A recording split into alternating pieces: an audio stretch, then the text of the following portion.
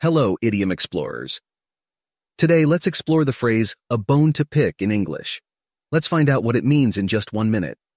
Imagine a time when people ate meals with meat or fish. Sometimes they'd find tiny bones. These bones could be annoying if swallowed. So saying you had a bone to pick meant you had a problem or complaint, like picking out those bothersome bones from your food. Today, it's not about food. When someone says, I have a bone to pick, they mean they have a problem or complaint with someone or something, and they want to talk about it.